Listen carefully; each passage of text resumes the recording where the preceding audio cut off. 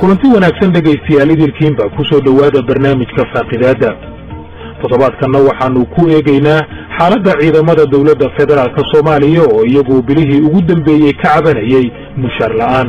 arrintaasina waxa ay keentay in qaarkood ay ka soo baxaan furimihii ay difaaca kaga jireen ee ku yeelay labada shabeelle barnaamijka waxa igala qayb galaya xildhibaan Sidiiq Warfaa oo ah xoghayaha guddiga difaaca ee golaha shacabka baarlamaanka Soomaaliya iyo Dr. Xasan Sheekh Cali oo ah barasare oo ka tirsan jaamacadda Muqdisho iyo sidoo kale Cornel Cabdullaahi Cali Macaw oo isaguna ah khabiir u dhundaloola arrimaha ammaanka dhamaantiin ku soo dhawaada barnaamijka inta aanan su'aalaha u guda gelin waxaan jeclahay inaan soo dhaweeyo Zaynab Abuukar Maxamed oo Muqdisho joogta oo warbixin kooban inooga haysa xaaladda ciidamada dawladda federaalka ah ee mushaar la'aanta ka cabanaya iyo weliba falcelinta mas'uuliyiinta dawladda Soomaaliya Zaynab mahadsanid Jacfar ciidamo ka tirsan kuwa militariga Soomaaliya oo ku kala sugan deegaano ka mid ah gobolada Shabeellada Hoose iyo Shabeellada Dhexe ayaa maalmihii la soo dhaafay ka soo baxay saldhigyadii ay ka joogeen qaar ka mid ah degmooyinka labadaasi gobol kuwaas oo sheegay inaanay mushaar helin muddo 4 bilood ah waxaana taagan dood ka dhalatay ciidamada gadooday iyada oo dawladuna ay ku adkaysanayso in askarta la diiwaan geliyay la siiyay xuquuqdooda kuwa dhimana ay tahay in la diiwaan geliyo si loo helo ciidan la og yahay tiradiisa tayadiisa iyo qalabka uu haysto sida uu sheegay taliyaha ciidanka xoogga dalka Soomaaliyeed sareegaas daahir aadan cilmi inda qarshe waxa lagu tirkoobeeyaa nin kastoo ciidanka xoogga dalka Soomaaliya ka tirsan meel bay dawladdu ku ogtahay meeshii lagu ogaa in lagu tirkoobo oo uu joogo oo mushaarkiisa iyo xuquuqdiisa uu ku helo loogu talagalay saraakiisha hogaamisa ciidanka xoogga dalka Soomaaliyeed waxaan ku amray in la fuliyo amarkaas siduu yahay loo fuliyo lagu adkeeyo askarta inay joogaan loona sahlo kii aan marin xuquuqdiisa in la barsiiyo markii loo yimaado si loo barsiiyo si uu mataqaan xuquuqdiisa u helo xildhibaan Maxamed Ibraahim Daado oo ka tirsan baarlamaanka dowlad goboleedka Hirshabeelle halkaas oo ka mid ah deegaanadii ugu dambeeyay ee ciidamadu ka baxaan ayaa VOA ugu waramay sababta keentay ka soo bixitaanka ciidamada iyo waxa ay kala socdaan meel hadda istafa loo soo faarijiyay ma jiraan laakiin tabasho badan iyo xoogaa waa taqaanaa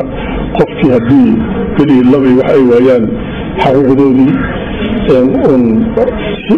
barnaamijkoodii loo ogaado cabashadooda loo ogaado marka tabasho waa iska jirtaa laakiin haddana wixii waxaa jooga saraakiilaa joogta oo dawladda ku xiran oo dawladdu markale soo magacaabatay arrimahaas in saraakiishaas iyo dawladdii federaalka inay ka wada hadleen oo arrimahoodii la xaliyaan qiyaasayna laakiin anaga tabashadooda ogaanahay waa baane ogeysi toos ah hadda inama qosayso tabashadu waxay ka cabanayeen dhaqaale darro waayo mushaarka si toos ah loo helaynin waaye Cornel Cabdullaahi Gafaa Kaarshe oo ka mid ah saraakiishii hore ee ciidamada Soomaaliya ayaa waxa uu ku taliyay in ciidamada ka soo baxay goobaha dagaalka lagu celiyo isla markaana loo saaro guddi qiimeeya tabashadooda dawladdu ay wax ku leedahay weliba waayo ciidankeeda meeshuu joogaba waa inay ka waraysaa dawladda waxa ku baxaya waa inay ogtahay saraakiishu waxa ay samaynayaan waa inay ogtahay dawladdu ay ka warayso ma aha in la seexdo ciidamada weeye waxa lagu hoodaa dalka kooda waxaan ku talinayaa nidaamka hal la bedelo ciidamada saraakiisha qaabka loo shaqaynayo dhan hal la bedelo waxaan ciidamada farayaa amar maaha waxaan ka codsanaya goobihii ay qabteen oo intaas labada sano ay ku dagaalamayeen waa inay dib ugu noqdaan dembigana iyagu aysan yeelan saraakiisha dawladda ayaa sheegay inaysan jirin ciidan diiwaan gashan oo mushaar aan ka qaadan dawladda ciidanka gadoodsan ay yihiin kuwa aan diiwaan gashnayn oo laga shaqeynayo sidii loo diiwaan gelin lahaa halse ahaatee xildhibaan Maxamed Ibraahim ayaa VOA u sheegay in horay loo tirakoobay ciidamada lagana qaaday sawir iyo faro hase ahaatee aysan garanaynin halka ay wax iska qaban laayihiin tirkoob aan sameeyay abaanduulaha ciidanka xoogga dalka Soomaaliya wuxuu tagay labada gobol ee Hirshabeelle ay ka kooban tahay tirkoob uu soo sameeyay kolba oo wixii miya database waxa la yiraahdo oo automatic level ba account inuu wax ka helo ayaa qorshaha u ahay awalkii hore hadda qaylo badan ma jirin awal wixiis waa iska jiray si toosaana gacanta loogu siin jiray database-ka hadda wax ka dhiman yihiin weli waxay dhaqaal darro guud oo federaalka xagga dowladda ka hakatamiya ma garanayno. ciidamada dowladda ayaa furmihii dagaalka ay ka soo baxeen ee goobaha ay horey u joogeen keentay in al-shabaab ay deegaanadaasi la wareegaan meelaha qaar. haddaba sidee ayay ciidamada furmaha soo faarijiyey u saameynaysaa deegaanada ay ka soo baxeen iyo guud ahaan amniga labada gobol? waa kan gudoomiye ku-xigeenkii hore ee arrimaha siyaasadda gobolka hiiraan xasan ibraahim cabdulle oo arrintaasi ka hadlaya. wax badan ka dhalan kara shabaab inay ayaga qabsadaan goobaha hadda ay haystaan ciidamada dowladdu iyo ay ka talin yaan loo suurtagelin in lagu buubuuniyo ama baraha bulshada ama idaacadaha. waxaan leeyahay in ciidamadu ahmiyadda koowaad la siiyo si ay cadowga ula dagaalamaan, la dhiirigeliyo sidaan hadda loola dhaqmayo si ka fiican loola sii dhaqmo si ay u gaaraan yoolka ay tigsanayaan inay ka xoreeyaan deegaanada shabaab. sidaasaan macnaha muhiim ah. xubno ka tirsan baarlamaanka, siyaasiyiin iyo kooxaha mucaaradka ayaa dowladda ku eedeeyey in ay gabtay shaqadii loo igmaday, halka madaxda dowladduna ay sheegtay in arrintani la siyaasadeeyey oo dad gaar ah ay doonayaan inay ka faa'iidaystaan. waxaa socdo dadaalo la doonayo in lagu xalliyo gadoodka ay sameeyeen askarta oo qaybtii ugu dambeysay ee maalmo ka hor ka soo baxday saldhigyadii ay ku lahaayeen deegaano ka tirsan gobolka shabeellada dhexe, kuwaas oo maalintii saddexaad ku sugan magaalada balcad oo qiyaastii 30 kilomitir dhanka waqooyi uga beegan caasimada magaalada muqdisho. xubno isugu jira wasiiro, xildhibaano iyo saraakiil ciidan ayaa magaalada balcad kula kulmay askarta gadoodka sameeyey, iyagoo ka dalbaday in ay dib ugu laabtaan saldhigyada ay ka soo baxeen islamarkaana la sixi doono tabashadooda. inkastoo la sheegay weli in ay ku adkaysanayaan inay halkaasi sii joogayaan inta mushaarkooda iyo xaquuqda ay leeyihiin la xalinayo. aan mar kale dib idinkuga celiyo Jacfar iyo barnaamijkii faaqidaada toddobaadka. aad baad u mahadsan tahay Zainab. ugu horreyntii waxaan jeclahay in aan ku bilaabo xildhibaan Sidiiq Warfaa oo ah xogayaha guddiga difaaca golaha shacabka. xildhibaane, maadaama aad arrintan xogogaal u tahay, guddigii difaaca u qaabilsanaa golaha shacabkana aad xoghaye u tahay, waxaan jeclahay marka hore bal in aad naga siiso macluumaad kooban oo ku saabsan xaaladda ciidamada ay ka cabanayaan iyo meesha hadda ay marayso. horta marka hore waa salaamaya khiyaarta ku jirta Jacfar iyo adiga. waxaa sidaa la socotay horta isqotonku waa dib badan yahay, macnaha waa change is difficult. marka ciidamada qalabka sida xoogga dalka Soomaaliyeed Somalia maradu mudnaanta koowaad xataa miisaaniyada 2019 iyaga ayaa waxay leeyihiin in gumooyinkooda iyo mushaarkooda number 1 in iyaga la siiyo. marka waxaa socday 2019 December ilaa hadda dib u qaadeen lagu sameeyay ciidamada qalabka sida waxa la yiraahdo Operation Safety Assessment, taas oo lagu ogaanayo ciidamada imisa ayaa howlgeli karta, imisa ayaa howlgab ah. marka qorshahaas ashada December 2019 ku soo bilowday ilaa hadda ayuu socdaa. hadda marka waxa uu maray waxa weeye in la dul istaago oo askarigii la weydiiyo inuu mataqaanaa biometric waxyaalo in faraha laga qaado oo askartii la hubsado tirada rasmiga ah. marka askari oo inta la tirkoobay oo la xaqiijiyey oo aan mushaar qaadan ma jiro. marka sidaas in shacabka Soomaaliya ogaadaan ayaa muhiim ah. waa mahadsan tahay Dr. Xasan, adiga Muqdisho baad joogtaa. dowladdu waxay jirtaa hadda 2 sano, weliba waxbaa u raacay.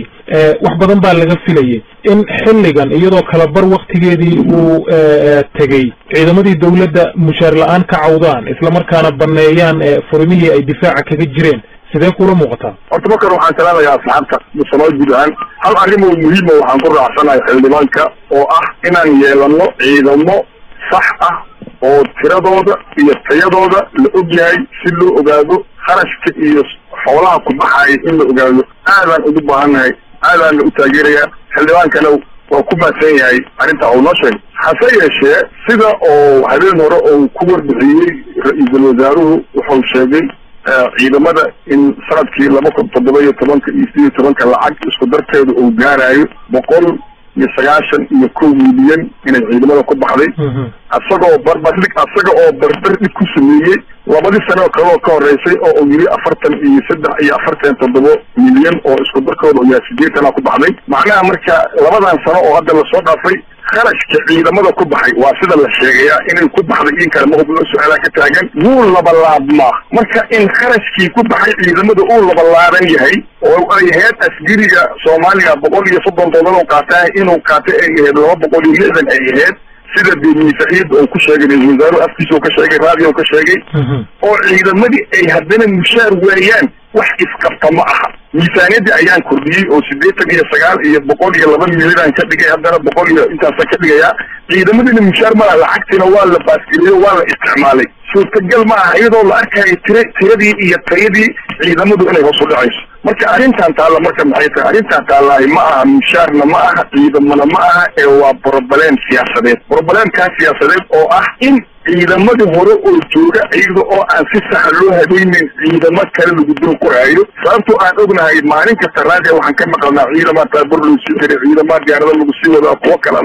kuwa kale xagga u socda ciidamo kale la qorayaa iyadoo kuwii qoray listadoodii aan la habaynin ama ku raacsan xildhibaanka marka meeshan waxaa jirta problem ayaa jira oo ah siyaasadeed oo mataqaanaa sida uu sheegay xildhibaanku isbedelkuna waa dib badan yahay laakiin isbedelku asoo dib badan haddana isbedelku haddii aanu u socon dhinaca saxda haddaanu u socon oo u socdo dhinaca kaldan dhibaatadu way labalaabmaysaa dhibaataduna militariga keliya ma aha booliska iyo nabadsuguddina waa la qabaan korneyl macow may maqashaa aad iyo aad waa ku maqlaa xildhibaanku wuxuu ku dooday in dib u habayn ay socoto in diiwaangelin ay socoto in ciidamadii la habaynayo sidaa daraaddeedna ay keentay hakadkan yar qaar ka mida weliba sida hadalka uu u dhigay ciidamada dhammaantood ma ahane in mushaarkii ay qaadan waayaan adiga maxaa kaaga baxay jacfar waxa waaye horta waxay yaab laga taqaanaa markii maaragtay xeerada maaragtay dadkii ay maaragtay isfaraha wada geliyaan waxaysan shaqo aysan ku lahayn oo aan aqoon aysan u lahayn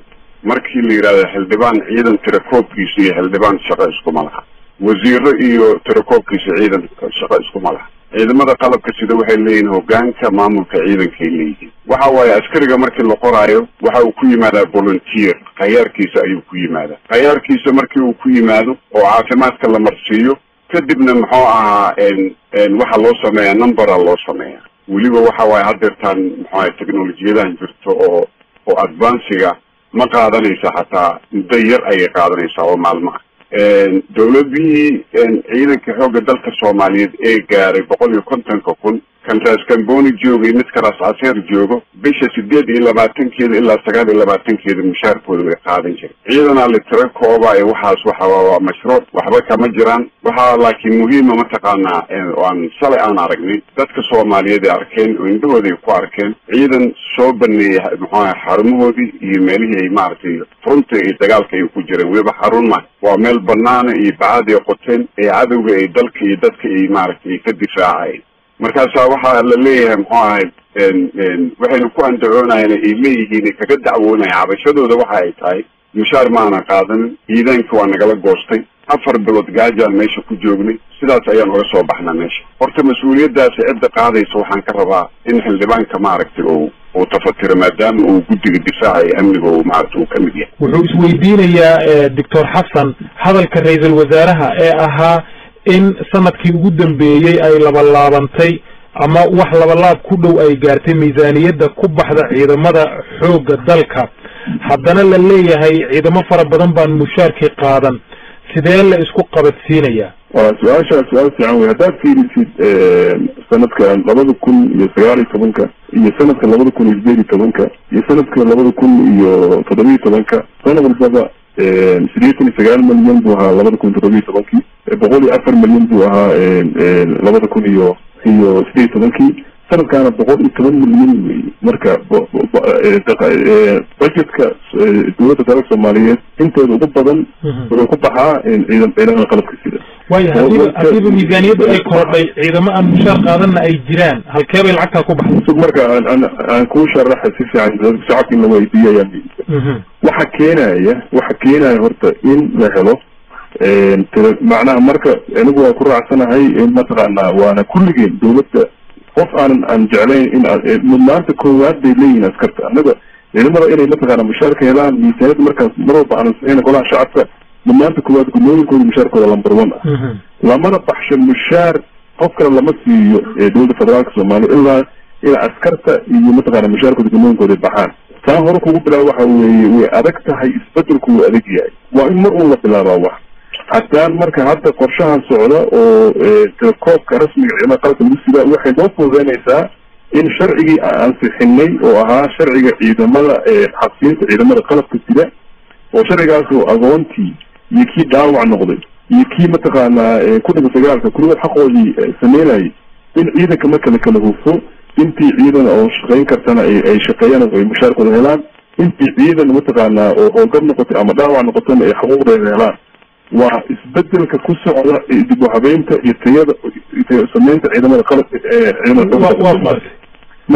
marka waxaan rabaa in hoos laga xariiqo waxa weeye mushaaraadka iyo gunooyinka ciidamadu waxay yihiin mudnaanta kuwaad bay leeyihiin waa aadan ku gartay su-aasha la isweydiinaya waxay tahay doctor xasan oo kugula jira qadka iyo cornel macow labadaba waxay shaki ka muujinayaan hadalkii ra'iisul wasaaraha ee ahaa in ciidamadu ay mushaarkooda qaataan inta aan qaadan oo tiro yar uu ku sheegayna ay yihiin kuwa aan weli la diiwaan gelin dadka qaar baa waxay isweydiinayaan si loo xaqiijiyo muxuu ra'iisul wasaaruhu u dhihi waayey guuta hebel iyo guuta hebel iyo guuta hebel way qaateen mushaarkooda guuta hebel iyo guuta hebel baa dhiman oo hawshii dib u habeynta ay ku socotaa si haddii aanay qaadan ay iyaguba u hadlaan oo arrintaasi muxuu dusha sare uga wada maray oo hadalkii uu uga dhigay mid mugdi ku jira oo uu u yiri oo kaliya inta diiwaan gashanna way qaateen intaan diiwaan gashanayna ma qaadan muxuu u magacaabi waayey si loo ogaado oo xaqiiqada loo helo waa in marka hore processkan aan kuu sheego ah tirakoobkan rasmiga wuxuu u fiican yahay mustaqbalka ciidanka xoogga dalka Soomaaliya ciidankan dib u habeyntiisa iyo tayuqaadiisa waxay qaadanaysaa waa in waqti la bilaabo haddaan niraahno maxaa hadda loo bilaabaya 2 sano kadib aan bilaabasaan kuu sheegay December 2018 ayaa la bilaabay operation rate assessment liba marka waxa weeye ciidamadana hadda sidaan saarba korneelkuna arrinta aad ula socdaa ciidamadan waxa weeye waxa muhiim u tahay in la dul istaago oo numberka qof loo dul istaago waxay tan ugu jirtaa kuwa rasmiga oo dhiigooda qaadanaya aad iyo aad waayahay doctor xasan maraykankaba isagu 2017 dhamaadkeedii wuxuu jaray taageeradii uu siinayay ciidamada dawladda Soomaaliya oo mushaar iyo shidaal iyo raashin isugu jirtay wuxuu sheegay in musuqmaasuq uu ka dhex jiray ciidamada sida daraadeedna aanu sii wadi karin hawsha haddii dawladdii ay garatay in musuqmaasuqaasi uu ka dhex jiray ciidamada oo la sheegayo rag diiwaan gashan laakiin aan jirin magacooda lacag lagu qaato oo ay isku dayayso dawladdii in ay ciidamadii kala hufto oo kuwa rasmiga ah ee shaqeeya iyo kuwa been abuurka ah ee magacooda lacagta lagu qaato la kala sooco maxaa ku jaban arrinkaas waa arrin muhiim ah waana loo baahan yahay in ciidamada wixii active ah ama mataqaan in action loo isticmaali karo in la qoro oo aan yeelano ciidamo saxa oo formal army ah oo qaran oo asile astaamihii ciidan qaran lahay waa u baahannahay taas kama hadlayno waana ku raacsanahay xildhibaankan ku raacsanahay kuma laabanaya mar kale laakiin waxaan u baahanahay inaan ogaano ciidankii 2016 budgetkooda uu ahaa 47 milyan ee uu 2018 ku ahaa oo ciidankuna isla ciidankii yahay ee 102 milyan ku baxday la dhahay ciidankina ayna lacag qaadan xisaabtina la xiro oo sanadka hore ay ahayd oo lacagta aan la dhihin ay ku jirta akoonka dawladda aan la dhihin oo la isticmaalay meeshaas waxaa ku maqan lacag dhan more than $50 million ayaa ku maqan oo ay tahay in la cadeeyo laana waxay ahayd haddii miisaaniyada la kordhiyey askariga mushaarka in loo labalaabay ahayd looma labalaabin marka meeshaas xisaab ayaa ku maqan waxaana la rabaa shacbiga Soomaaliya in la qanciyo lacagtaas maqan waa lacagta laga soo aguuriyey islaamanka gaba xaabada iyo cawska iyo ukunta iyo kuwa ku jira carshaanta iyo kuwa kawaanada ka shaqeeya iyo kuwa dhagax ka shaqeeya lacagta laga qaado waayo lacag la dhunsan karo ma aha inta qaadi waxaa laga rabaa xisaabteedii waxaa laga rabaa usoo laaba arrinkan Maraykanka oo sida uu sheegay waa sax laakiin statementiga Maraykanku way siyaasadeed oo waxaa ka hooseeyo kale ku jira oo Maraykanka laftigiisa loo sheegay in ciidamadan ay yihiin ciidamo aan saxayn oo ciidamo beeleed ay yihiin sidaasna waxaa cadaynaya dukumentiga laga keeno London oo la dhaho security basti la dhaho wuxuu qorayaa in 5 maamul goboleed iyo caasimada laga qoro min 3,000 su-aashu waxay tahay ciidamadan jooga Muqdisho jooga iyo labada shabeello jooga inta sax iyo inta kalada waa la kala saandeyn doonaa laakiin guud ahaan waa 9,000 3,000 baa loo baahan yahay oo hadda ciidamo kale oo reekeenay gobolada lagu soo kordhiyay marka waa ujeedaa meeshan ciidamadii joogi jiray ayaa waxaa la rabaa in lagu sameeyo dismantling khidboodyo been ah oo aan sax ahayn waa laga qorayaa oo lagu marin habaabinayo ilhaamka adduunka lagu marin habaabinayo marka arrintaani arrin ciidanna ma aha arrin miisaaniyadeedna ma aha arrintaani waa arrin siyaasadeed laakiin haba iska ahaata arrin siyaasadeed waxaa loo baahnaa sidii rabta inay ciidamadan dismantling ay ku samayso ama ay kala dirto inay la timaadaan loo baahnay siyaasadii ay ciidamadan hubka uga dhigi lahayd oo hadday beela yihiin beela ay isaga noqon lahaayeen oo shacbiga ay ugu biiri lahaayeen hadday ciidamo saxiila loo qaadan lahay siyaasadii saxeed ayaa la sheegi kara oo lala dhuumanaya marka meelo mugdiya iyo luuqluuq iyo dhegta wax laisugu sheego oo aan soconayn oo aan shaqaynayn ayaa lagu shaqaynayaa siyaasad cusub istaraatiijiyad cusub iyo qawaaniin cusub in lagu qoro ciidamada qalabka sida intii ay maqan tahay siyaasadina ay maqan tahay qawaaniinkana ay maqan tahay hadda ciidamada kale la qoraayo iyo kuwa la kala diraayo waxay ku socotaa siyaasad aan sax ahayn iyo wada mugdi waaye korneel macow waa raacsan doontaa wixii maankaaga ku jira laakiin su-aasha aan rabo inaan ku weydiiyo waxay tahay waxaa la hadal hayay maalmahan in ciidamada mushaarka aan qaadan gaar ahaan kuwa gadoodka sameeyey ay arrintooda siyaasad ka dambayso arrin beeleedba ha la yidhahdo haddii la doono sida hadda uu ka dhawaajiyey doctoorka haddii ciidamadii la siyaasadeeyo soo dhibaato maaha horta waxa waaye waxaan aad iyo aad aan uga xumahay niman mas-uuliyiin oo maaragtay mas-uuliyad maxaa dalka iyo dadka u qaaday oo maaragtay oo diin leh oo weliba kutubka jaamaca ku dhaartay inay ka been abuuraan ciidamada qalabka sida ee dagaalamay oo dagaalka ka bilaabay dila Soomaaliya horta gadaasheeda ka bilaabay markaas waxay geeyeen ilaa Maxatay ilaa Buulburta ilaa waxay geeyeen halkaas ciidankan maanta soo gadooda waan maqlaynay dadka Soomaaliyeed dagoodan way ku dhaceen way maqlaayeen dhamaantood in ay qaarkood 10 sanadood ay dhufaysi ku jireen dagaal ay ku jireen in laga been abuurto oo mas'uuliyiin ay soo istaagaan xaflad inay soo istaagaan ay yiraahdaan ciidanka qalabka sida hal qof oo aan mushaar qaadanin ma jiro taasi waxa waaye xataa qoysaska ay u gafeen kuwa aan mushaar qaadan ma diiwaan gashanaba ra'iisul wasaaruhu uu yiri ma diiwaan gashano waa mashruuc aniga waa ku dhex jiray ciidanka waan ogaa ma diiwaan gashano horta waa mashruuc ma ahin ma diiwaan gashano maxay tahay 150,000 oo ciidan ayaa u diiwaan gashanay muxuu ahaa anigu ciidan waan ahaa maalintii la qoray ayaa number leysay numberkaas aan weligeey aan haysan jiray aniga hadda intii soo martaan ku sheegay oo dadka Soomaaliyeed raba inaan la wadaago markaan la sugi jaanjiyo taliye kasta oo yimaado tirakoob uu sameeyay tirakoobka intuu socdo 3 bilood 4 bilood ayaa mushaarka lagu dhaafina markaas bisha muxuu shanaad la bixina mid kala imaanay 6 bilood kadib waxa uu bilaabaa asagana tirakoob uu bilaabaa marka waxaan waa mashruuc laakiin waxaan rabaa inay maaragtay mas'uuliyiinta ka hadla idaacada inay maaragtay raaligelin ay siiyaan ciidamada qalabka sida geesiyaasha ama diiwaan gashanaada ama diiwaan gashanaanin waxa waaye mushaarka sida toos looma bixin xildhibaan Sadiqow dawladdu ra'iisul wasaaraha gaar ahaan wuxuu sheegay in dawladihii bixin jiray mushaarka ciidamada Soomaaliya ay joojiyeen canshuurta laga qaado shacabka Soomaaliyeedna hadda lagu bixiyo mushaarka ciidamada dadku waxay isweydiinayaan canshuurtaasi ma meel aan Muqdisho ahayn bay ka timaadaa dawladda Soomaaliya meel aan magaalada Muqdisho ahayn oo ay canshuur ka qaado miyaa jirta haddii ay su'aashaasi jawaabteeda tahay maya oo waa Muqdisho kaliya ciidamadii magaalada Muqdisho ilaalinayay ee labada dhinac ka fadhiyay canshuurtii laga qaaday dadka reer Muqdisho in ay gaari weyso soo dhibaato ma walaal magaalada Muqdisho waa caasimadii waa muraayadii dawladda federaalka Soomaaliyeed waa magaalo mataqaanaa ummadda Soomaaliyeed macnaha waxa weeye waa magaaladii ay isku horjeestinayeen waa caasimadii oo mirarkii marka horta ereygaas waxa weeye canshuurta laga qaado waxyaabaha dadka lagu kala diraayo in la yareeyo ayaan warbaahinta ka codsan lahaa warbaahinta markay adeegsanayso gobolada kale iyo maamulada kale ee ay ugu horeeyaan kuwa magaalada Muqdisho kaabiga ku haya in ay qayb ka qaataan dhiibista canshuurta way fiican tahay waana sharaf magaalada madaxda iyo ummadda Soomaaliyeed waa muraayada dalka waxaan kuu sheegaya waxay tahay waxaa hadda socda wasaaradda maaliyadda ee wadaa sharcigii mideynta canshuurta lagu mideyn lahaa si dakhliga wadanka maaragtay loo mideyn lahaa oo dakhliga wadanka soo gala adduunyada waa aragtay wadamada hore maray oo dadka qaarkiin nala joog dadka maanta ka kamid yihiin wadamada isteedii waxaa jira maraykanka oo kale isteedii waxaa jira faqiira iyo isteedii taajir ah hadda fiirisa Johannesburg meesha ku taala South Africa iyo mataqaanaa iyo isteedida kale oo ku xariirsan Johannesburg dhaqaalaha 60% South Africa Johannesburg province ayuu ka imaadaa marka kadib laakiin mataqaanaa in dalka in mataqaanaa meelaha dhaqaalaha la kabo taas waa la isaga imaan doona ciidankuna kulligeen taageero looga baahan yahay ciidanku waa wada taageersanahay waana wuxuu ka wada wasaaraa waxa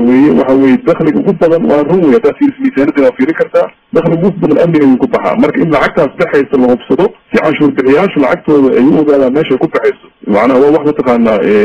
mataqaanaa muhiim weeye korneyl macow waxa waaye waa nasiib darro in maaragtay shacbiga intaa la eg canshuurta xataa guri looga qaado haddana aysan ammaan iyo xasilooni aysan ku haysan isla markaasna ciidamadii qalabka sida oo difaaci lahaa ay furmaha ay ka soo baxaan horta xildhibaanka waxaan rabaa inaan ogaado xaaladaha markii la qiimeynayo dal markii la qiimeynayo waxaa lagu qiimeeyaa xaalad nabadeed iyo muxuu iyo xaalad dagaal wadanku wuxuu ku jiraa xaalad dagaal ayuu ku jiraa waxa lagu takrifalay logisticada ciidanka frontiga joogo muxuu ahay la gaarsiin lahay ciidankooda iyo mushaarkooda ayaa lagu takrifalay waa la musuqmaasuqay xeerka ciidamada qalabka sida ciqaabta ciidamada qalabka sida waxa uu leeyahay wadanka haddii xaalad dagaal uu ku jiro xaaladaas dagaal inta ay socoto sarkaalkii ama mas-uulkii musuqmaasuq ku sameeya waxa ay la mid tahay asagoo curyaamo ku sameeyay ama sabotage ku sameeyay dagaalka cadowga laba dagaalay marka waxa waaye dawladda waxaan ka rabnaa oo shacabka Soomaaliyeed ama iyo annagaba aan ka codsanayna in arrintan dad loo maxkamadeeyo waayo dagaalka meeshaas waxa lagu gaar naf iyo maal ayaa lagu bixiyay ilaa mahaday ilaa muxuu ahaa dhulka ay ka soo baxeen oo dhan weliba ciidanka ugu dambeeyay oo dhan aan qabtay labada generaal oo maaragtay dagaalka hogaaminayso muxuu ahaa way ku shahiideen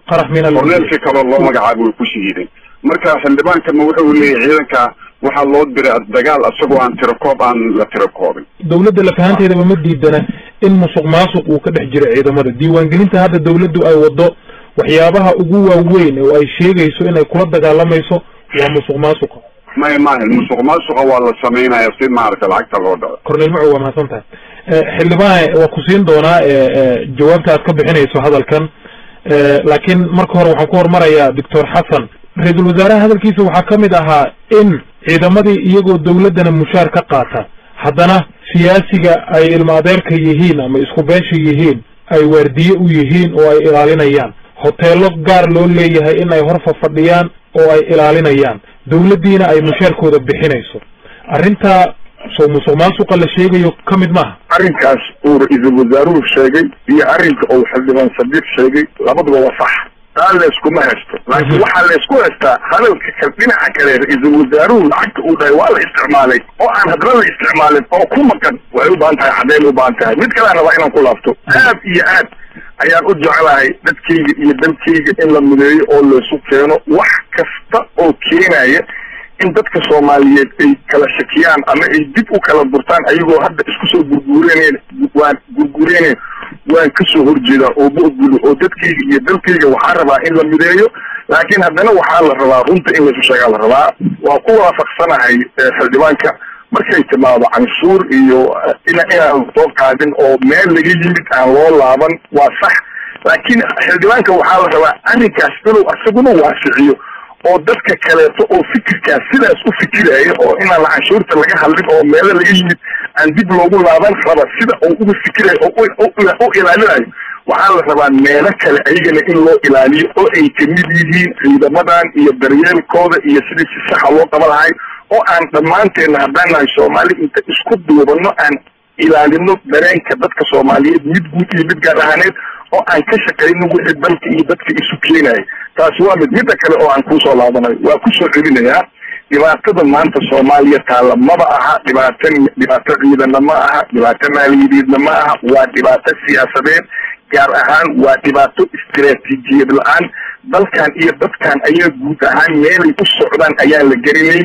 waxaan shaqeeyay oo ay ahayd wadankan inay shaqeeyaan golihii amniga qaranku ma shaqeynaayo sababtu waxay tahay golihii amniga qaranka horta koob dukumentigu lagu dhisay lama sharciyeen oo baarlamaanka laga geeyay golihii isuma imaan oo maamul goboleedyada iyo dadka bataqaana siyaasadda ku lahay shareholders ka ahay oo ay ahayd inay kasoo qayb galaan oo amnigan iyo howlahan ay iska kaashadaan oo gacmaha iswada qabsadaan waa la kala eriyey dowladii dhexe iyada dhexnasadeedii goliheedii shacbiga iyo goliheeda mataqaana aqalkii sare ayaa kala tegey marka wadanka waxaa ku socda waxa la dhaho political fragmentation ayaa ku socda siyaasadii dalka oo dadka iyo midayn lahayd ayaa dumaysa marka haddii siyaasadu fashilmaysana amnigu waa fashilma marka waxaa loo baahan yahay inaan waqti adag aan ku jirnaa dhibaatooyin fara badan aan soo marnay waxaa la rabaa markaan inaan u fikirno si qarannimo ah oo aan aragti kore aan yeelano ama waxa la dhaho bacdu nadar meel fog inaan wax ka aragno oo dhibaatooyinku sida ay saxda u yihiin aan u adres garayno oo waxyaabaha farqaha iyo darfaha ah aan iska dhaafno oo aan root cause waxa la dhaho wax dhibaatada waxa keenay oo sax inaan taabano taasoo ah mataqaana lack of leadership and capability waxyaabahan kalena waxa ka dhashtay waa maasanta xildhibaankan siinaya xildhibaan haddii aan kusoo leexdo dadka shakiga ka muujinaya in sababta mushaar la'aanta ciidamadu ay tahay diiwaangelinta su-aasha ay isweydiiyaan waxay tahay oo aad adiguba hadda noo qirtay in December 2017 ay hawsha diiwaangelintu soo bilaabatay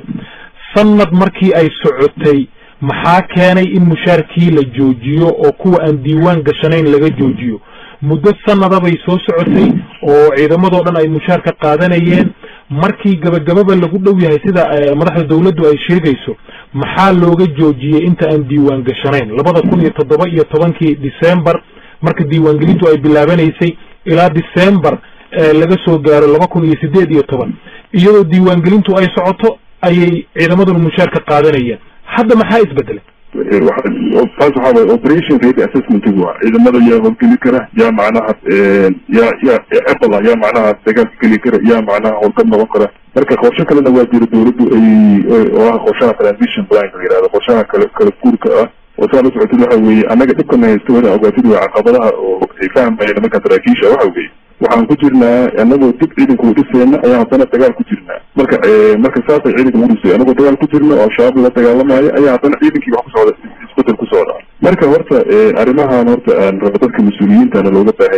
وحوي ورثة كل إن على السياسيين أرمها أمنية ورما وعلى أرمها أمنية طبعا إن واجب أنا جسارا ciidamada saan kuu sheegana inay xaqooda helaan waa wax anaga dastuuriga xildhibaankan waa u daaranay waana waajib naga saaran waay marka dowladda federaalkuna waana kuu sheegay mudnaanta koowaad mushaarkooda inay askari diiwaangeliyo la hubiyo oo mushaar qaadan ma jiro saa waa ku xaqiijinaya laakiin ma la magacaabo dadka waxay isweydiinayaan xildhibaan ma la magacaabo oo la yiraahdo wax yar ii kaadi xildhibaan ma la yiraahdo guuta hebel oo meel hebel degan waa la diiwaan geliyay mushaarkeedana way qaadatay guuta hebel oo meel hebel degan waa la diiwaan geliyay mushaarkeeda way qaadatay maxaa dusha looga salaaxayaa oo loo leeyahay ma jiro askari aan la diiwaan geliyay oo aan mushaar qaadan ma jiro maxaa loo leeyahay ilaa lama garan karo kii la diiwaan geliyay kii kale saan kuu sheegay horta inuu xoogaa nasiibo waqtiga oo ku hadlo waan siiyo oo lisfashmeeya fiican marka isbedel ama wax in la sameeyo ama in la hagaajiyo la rabo badanaa macnaha dad hore oo macnaha waxaan ka wadaa askarta ciidamada naftirkooda dad waxaa jira eedana aan rabin in ciidanka rasmiga la helo wax badan baa isdiidaya marka isbedelku waa xanuun badan yahay horta inaan ka qarano waa isbedelku waa xanuun badan yahay haddii ciidan Soomaaliyeed oo isku dhafan oo midaysan oo dalka difaacan la helo labadan sano oo la dhameystiro wasaaradda kaashaaniga laga sugay su'aalaha qaar ka mid ah كل فرق يا وديني سائق بوتيك ولا ما هي جوابها سؤالها كل يا بسيطة أنا بدي قلت لك كل إنها أنا وحارب التيم السوري الله هذا فريمها أندرينا يا هذا الله أنكو هذا إن هذا الله يساعدني إذا كنا نتجي سنايا مسؤوليتنا نجد سعرا ده كان وحوي إن إذا كان أنا لوانتي نبقى من الموجود جرته إن مثلا أنا وحي قدرنا وصحه wixii wanaagsan la wado ciidamada mushaarkoodana waa la noodgaraysay waana si lagu sheegay madaxda ku afeeleeyeen cabashada kuwa diiran hadda xalkooda ay lagu jiraa laakiin hadallada mataqaana ay shacabka kusoo dhaweynayeen ayaa muhiim. waa mahadsantahay korneyl macow dowladaha taageeri jiray ciidamada xoogga dalka ama mushaarka siin jiray ama saanada kale ku taageeri jiray waxyaabaha ay ka cawdeen marka ay joojinayeen waxay ahayd musuqmaasuqa marka laga soo tago sida doctor xasan buu sheegay in ciidamadani ay yihiin ciidamo beelbeel u samaysan kuwa gobolada jooga ha noqdaano kuwa caasimada jooga ha noqdaan meel walba ay noqotaba ciidamo qaabeeleed u dhisan oo beel ay ku badan tahay mar walba oo goob juqraafiga Soomaaliya ka tirsan ay joogaan sidee ay ku dhici kartaa ama suurtagal ay ku noqon kartaa in ciidamada Soomaaliya laga dhigo ciidamo isku dhaf ah oo aan beel lahayn ciidanka hadeertan Muqdisho iyo nawaaxigiisa joogo ilaa ku fidsan maxaa ahay dhulkan shabeellooyinka ku fidsan waxa waaye Soomaali nooc aan ku jirin mara kulli way ku wada leeyihiin hal beel kaliya ma laakiin se waxa nasiib darra maaragtay in maaragtay propagandada noocaas iyo dacaayadahaas maaragtay loo sheego maxaa dawladaha caawinaya Soomaaliya ciidankan waa ciidan beel hal la sameeyo ciidan kale oo maaragtay laga soo aruuriyo gobolada waa wax fiican weligeed basaasay ahaan jirtay markii oo ciidamada qalabka sida xoogga dalka Soomaaliya la dhisay gobolada dhan ayaa maartay ciidamada laga soo qoray laakiinse waxyaabaha ay ka dideen Mareykanka waxa waaye oo weliba oo xildhibaanka naftigiisa inuu aqriyo ama informationkaas uu haayo aan huba in maartay monitor groupka ay yiraahdeen ciidan aan ka yareen 300 oo qofood ayaa mushaarkooda hal suul ayaa lagu saxeexay hal suul reportkaas way keeneen security council-kii geeyeen dawladda inay ka dhiibisay halka noocaas qofka sameeyay maysan raadin generaalka oo ciidamada xukumo haddii ciidankiisu uu gaajoodo ama oo maaragtay dowladooda maaragtay uu maxaa uu kabi waayo waxa waajib ku ah inuu iska caajiro shaqada inuu sii haysto bilada iyo oo ciidanka hortaagnaada ma wuu fashilmay aad badan maanta gabadii baan maraynaa waqti aad u kooban baa inoo haray hal su'aal baan jeclahay inaan saddexdiinaba idin dhex dhigo oo aad mid uga jawaabtaan waxaan ku hormari doonaa doctor xasan shaqale warbixin uu soo saaray macadka heritage shalayto wuxuu ku sheegay amaba uu kaga hadlay labadii sane ee madaxweyne maxamed cabdullaahi farbaajo uu xilka hayay waxyaabihii u qabsoomay iyo waxyaabihii u suurtageli waayay waxay sheegeen in dhinaca amniga aad looga liito haddana waatan arrintan ay ku soo korodhay maxaa saameyna oo arrintani ay ku reebi kartaa xaaladii amni ee aan ogeyn markii horeba in ay ahayd mid aad u jilicsan ee ka jirtay magaalada Muqdisho iyo nawaaxigeeda bismillah horta marka hore waa nasiib xumo iyo in Soomaaliya ay markale ay iyadoo ku tigaysa ama tartiib u socotay in dib u laabato Soomaaliya waa nasiib xumo haddii arinku uu saasiyana marka amaankuna waa xumaha dhaqaaluhuna waa xumaana wax kastana waa kala baadanaya si kastaba ahaato si dhibaatadan looga baxo waxaa la rabaa in la sameeyo direction in jid cusub la qaado oo siyaasadda Soomaaliya wadada ay hadda ku socoto ama ay ku soo socoto for the last 2 years in laga bedelo maxaa marka hore inaan fiicnaan jirna maaha markasta waxbaa qaldanaa jira laakiin marka hore markasta waxaa jiri jiray hope iyo expectation in la guuleysto iyo radaa jiri jirtay dhibaatada hadda soo kororta waxaa waaye rijabeel ay yimaada rijabaalka yibina waxaa u sababa dadka Soomaaliyeed ma arkaan wadada ay ku socdaan iftiin mala wadada ayaa hore waxay ka noqotay mugdi waa mahadsan tahay xildhibaan Sadiq Wafa arrintan ma ku yeelan kartaa saameyn ammaanka Soomaaliya haddaan fiirisid macadka warbixintiisa waxaa ku qornay in shacabka Soomaaliyeed weli residual macnaha inay weli ay taageero u hayaan dawladda macnaha fiiri shacabka Soomaaliyeed weli dawladdu way taageersan yihiin waa arrin mataqaanaa in la warbixinta macadka waxaa ku jirtay in laga soo bilaabo xukuumadda cartaba ay shacabku jeclaayeen dawladda aadna u soo dhaweynayeen taageerana u hayeen waxay kaloo warbixintu sheegaysaa arrinta maaliyadda ammaan badan iyo mataqaanaa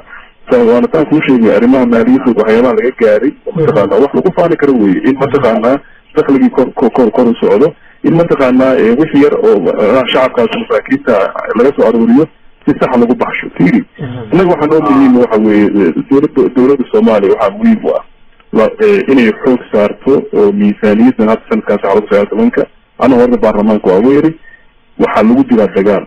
haddii dagaal lagu jiro in dhaqaalaha inta ugu faraha badan hadda aniga u sheegay ciidamada in loo labanlaabo oo mushaarka hadda 100 milyan wax alla waxa dhaqaalaha haysano dal iyo dibadda inaan mataqaanaa juhdigeena inaan ku wada bixino inaan ciidankeena garab taaganahay laga fogaado laakiin in ciidanka mataqaanaa la siyaasadeeyo amniga la siyaasadeeyo si wada jira dalkana u difaacno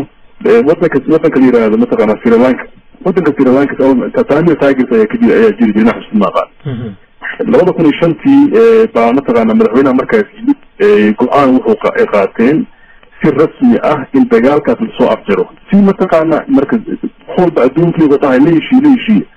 waxay suurtagelisay inay macnaha ay soo afjaro oo Sri Lanka oo tahay intaan taageertii hadda nabadii soo fariisto dhammaan dalkii ay dowladda Sri Lanka ku dhigtay horta xoogga horta iyo mataqaanaa adoo laakiin madaxweyne farmaajo 2 sano uu qabsaday 2 sano waa la dhaafay xaaladana waa aragtaa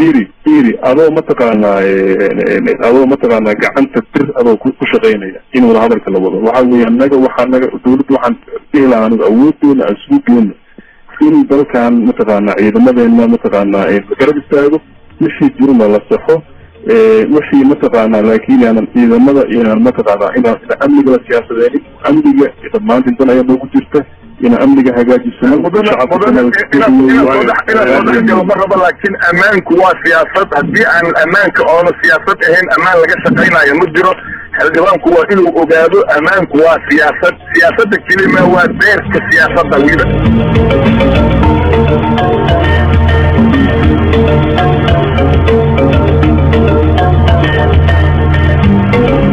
dhammaantiinba waad mahadsantihiin dhegaystayaal intaa ayaanu ku soo gabagabaynaynaa barnaamijkeennii faaqidaada toddobaadka waxaa igala qaybgelayay xildhibaan sidiiq warfaa xoghayaha guddiga difaaca golaha shacabka doctor xasan sheekh cali barasare oo ka tirsan jaamacadda muqdisho iyo korneyl cabdulaahi cali macaw oo ah khabiir u dhundaloola arrimaha ammaanka